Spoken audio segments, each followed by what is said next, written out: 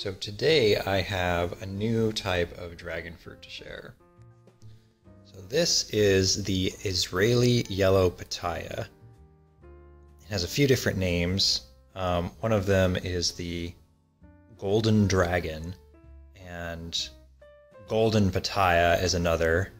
So named because its cousin, the Ecuador Palora yellow dragon fruit, over in Central America, already has the name yellow dragon fruit, but that one has spines on it, and it's generally smaller and has like a different consistency to the flesh inside.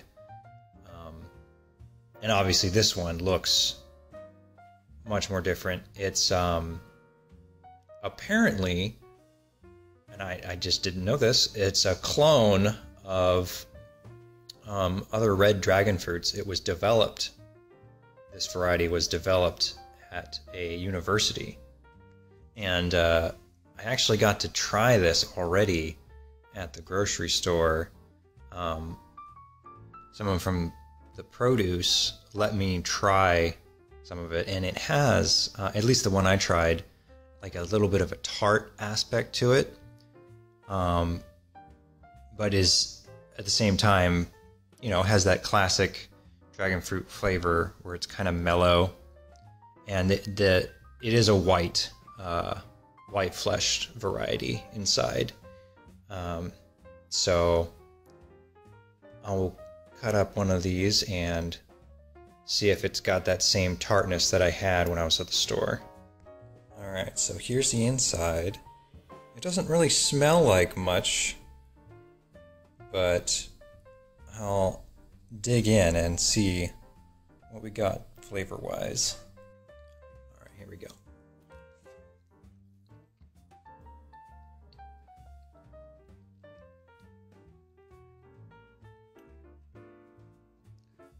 This one's similar to the one I had at the store, but it's not quite the same. It's mellow. It's got flavor, but it's not tasteless like some other dragon fruits I've had, unfortunately. So this one is good, and you know, cactus fruits are pretty refreshing when you have them chilled first.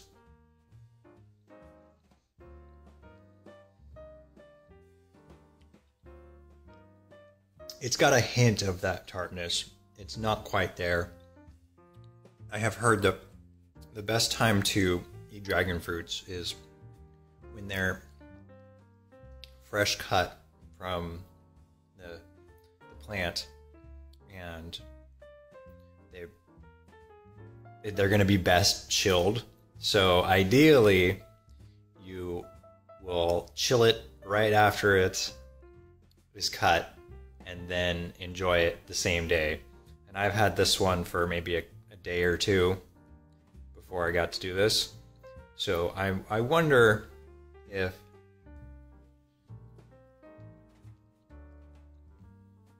that's affecting the flavor, but who knows. It's still very good, still quite refreshing, but has a very mellow flavor, like many other dragon fruits.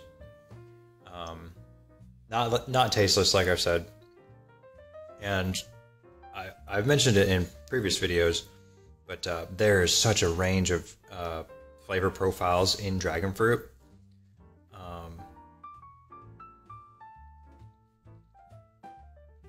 Things like cotton candy and like strawberry. Not going to be a one-to-one, but very reminiscent of those flavor notes and profiles.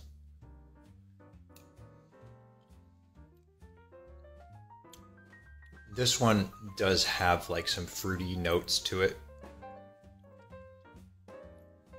and it's not quite getting to that tartness that I had from the very fresh one at the store.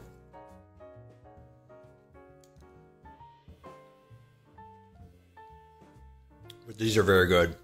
Oh wait, the other side there had a stronger flavor. I just got scooped out some from the other side of the fruit.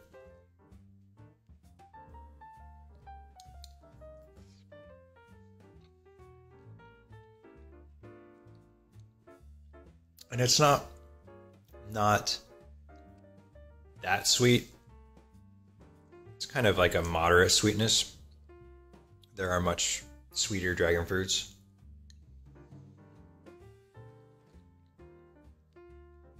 But this is a solid one. I've been disappointed by store-bought dragon fruits in the past, but I would get these again. I think the grower is doing something right with this one. And I had no idea that this...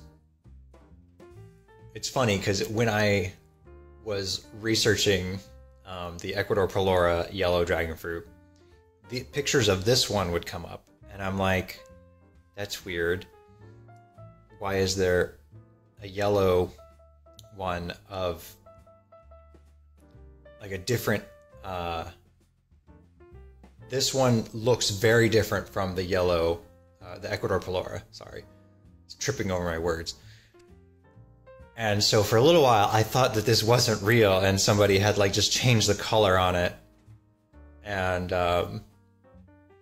because it looks very similar to like red dragon fruits, and it makes sense now that I know about its development. It is a clone of red dragon fruits, so that's interesting. But anyway, now I'm starting to ramble, but this was a pretty neat find. And so I work at a grocery store, so that's why I can get a lot of these fruits all the time. And I just, check through the produce section and see if they've got anything interesting that day. And sometimes things like this don't make it to the next day. They'll get like a couple boxes, couple cases of certain fruits. And I checked back the next day and there were no more of these yellow or golden dragon fruits. They're just gone. And it's interesting, like if you are searching for fruits like this, like rare fruits at grocery stores, they're not gonna last, because I think a lot of growers often don't have like a lot of trees or plants established for these rare varieties. They're focusing on like the more well-known stuff that consumers go for, like the classic apples or whatever it is. So it's neat to find these things at the store outside of, say a farmer's market, where you might be more likely to find rare things like this. But at the same time, they'll only last on the shelf like a day or two because it's different, it's new, so people grab it and then it's gone. So, you might not be able to find things like this at a proper grocery store all the time because it'll only be available, 1 or 2 days out of who knows how long, and it's just gone because they got a small case of it. Anyway, rambling again. So, interesting find, interesting story about it. Taste is okay, and it's another dragon fruit that I'll have tried. So, yeah.